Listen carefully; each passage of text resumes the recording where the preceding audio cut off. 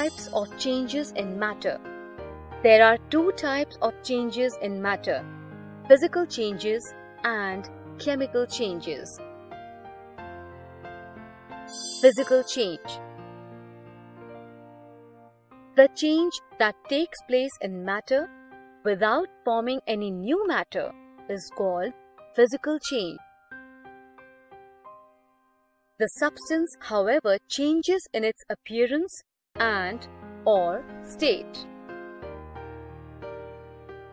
Water turning into water vapor and melting of wax on heating are examples of physical change. Breaking of toys results in a physical change. Chemical change. The change that takes place in matter resulting in formation of a new substance is called a chemical change. This new substance is different from the original substance. Cooking food always results in a chemical change. Solutions. Let us do this activity to understand soluble and insoluble substances. Take half a glass of clean water. Add a tablespoon of salt to this water and stir it. The salt dissolves in the water and we can no longer see it. We call a substance that dissolves in a liquid as solute. The water into which the salt has dissolved now tastes salty. The liquid into which a solute dissolves is called a solvent, and the liquid that we get as a result is called a solution.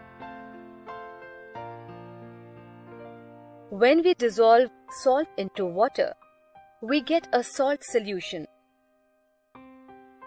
We cannot see the salt, but can taste its saltiness.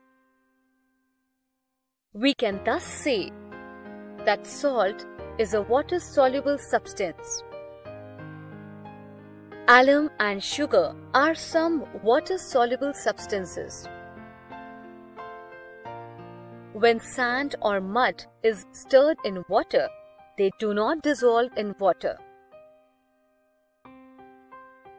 We can say that sand and mud are insoluble substances. Not all solids are solutes. Sugar and salt are solutes in water, but tea powder is not.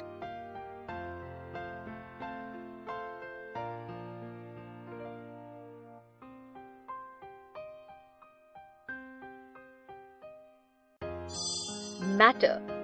We are surrounded by different things or substances, some living, some non-living, some natural, some man-made.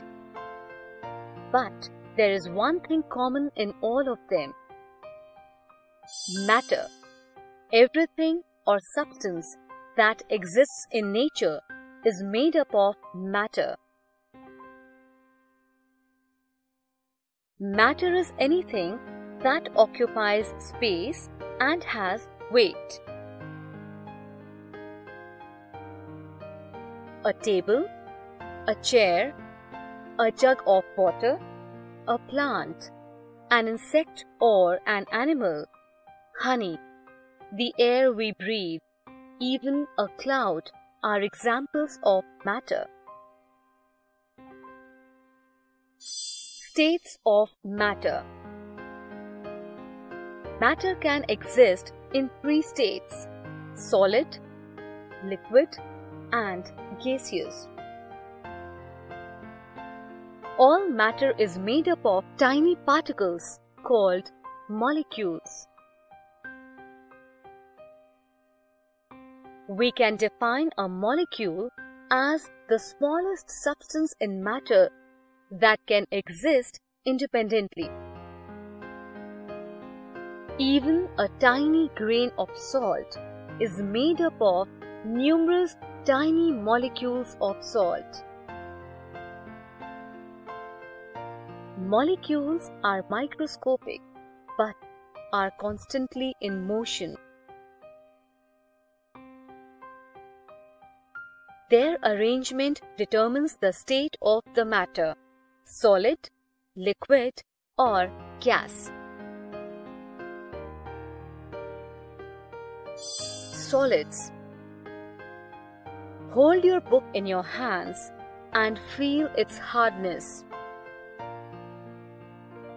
It also has a certain shape and it occupies a definite space.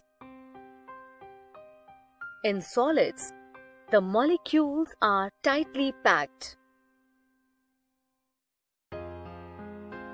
Examples of solids would be an ice cube, wood, metals such as copper, iron, aluminium.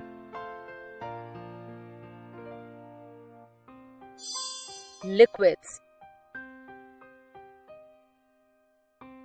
Can you hold water in your palms? You can't, because it will flow out of your fingers. Liquids are matter whose molecules are not as densely packed as solids. They occupy a definite space. However, unlike solids, they have more space between their molecules and thus do not have a definite shape. Liquids can be poured into a vessel and take the shape of that vessel.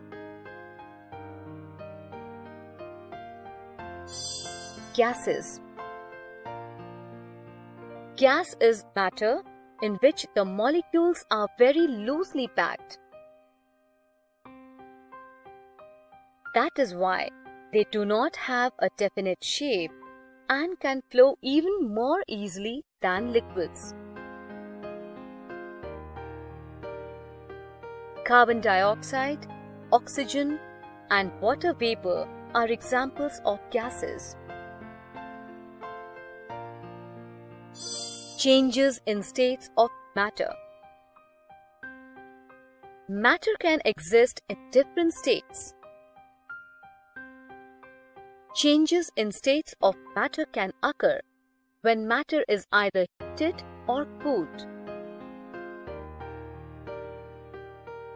When ice, that is, solid state of matter, is heated, it changes to water, that is, liquid state, and on further heating, it changes into water vapor, that is, gaseous state.